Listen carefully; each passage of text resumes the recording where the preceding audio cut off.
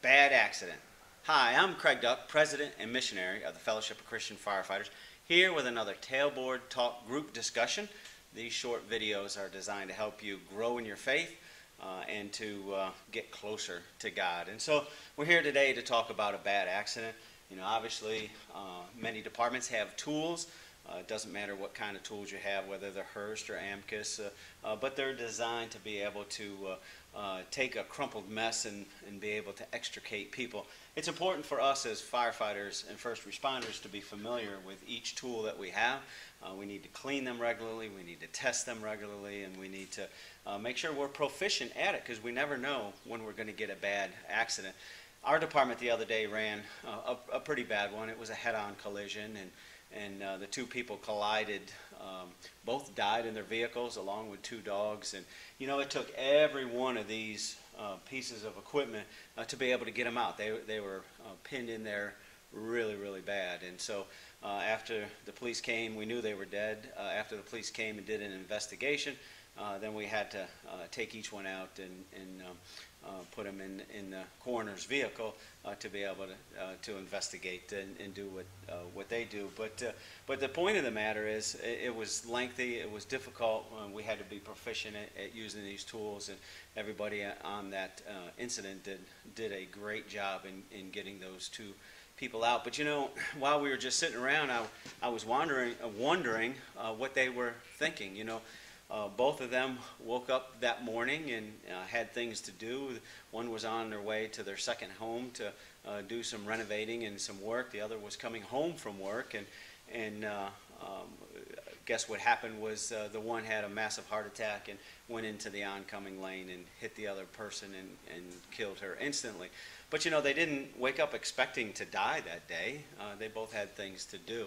And so that reminds me of a passage in James, and I love the book of James and everything that he says. And this verse comes to us. James 4:14 says, "Yet you do not know what tomorrow will bring. What is your life? For you are a mist that appears for a little time and then vanishes." And so this whole passage, when you look into that, it is important to look at a whole passage, know the context of it. And so if you're using this video as a Bible study tool for your local group, which is great, I encourage that, or maybe some one-on-one discipleship, you know, look beforehand and look afterwards to see what is that passage talking about. And it's James is reminding us that life is short.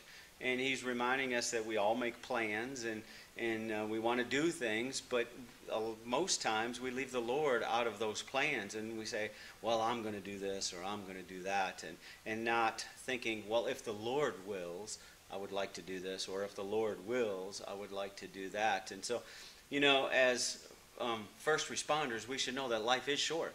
100 firefighters die in the line of duty. EMS folks die in the line of duty, police officers, and so that is always before us as we get those notifications, and so many more are hurt, and so we don't know what today is going to bring. We don't know when that alarm hits, where it's going to take us, you know, and we might have to give the ultimate sacrifice and die in the line of duty. We hope that doesn't happen, but the point of the matter is, how is your relationship with Jesus Christ? You know, what are you doing? Are you living for yourself? Are you living for worldly pleasures? Or are you taking advantage of the Bible and reading it and studying it and applying biblical truth to your life? And so that's the ultimate thing. You know, our life is short. It's but a mist. That verse goes on to say. It is just, we're here for just a hot second, we used to say in some of the companies I was serving in. And so we focus so much on that hot second or that mist, and we don't focus on eternity. And so it is important for us to focus on eternity. What are we doing that is pleasing to God? What, you know, are we obeying those truths, or are we serving self? And so this verse, this passage causes us to pause and think and say, what can we do for God today? while it is called day. And if the Lord wills, then we can do this or that. And so again, if you're using this as a Bible study, what I would encourage you to do is then do a search of the internet, whether it's Google or Bing, or whatever your search engine is, and find, just search in to find out what other passages are similar, because there's plenty of them. Our life is just here for a short amount of time, and then you can expand that study. And what do those other verses say? How can I apply that to my life? How can I focus on godly things, still being a great firefighter, still doing the things that our departments require of us, but also doing the things that God requires of us, and having that deep relationship with Him.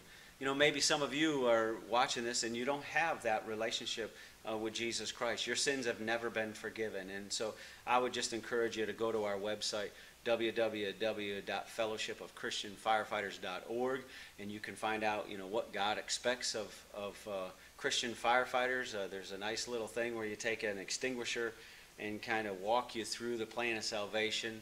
How an extinguisher is A, B, C, and we talk about the Romans road. A is for all have sinned and come short of the glory of God, Romans 3:23. For the wages of sin is death, but the gift of God is eternal life through Jesus Christ our Lord, Romans 6:23. There's a part in it that we play in belief, the B, believe on the Lord Jesus Christ and you will be saved.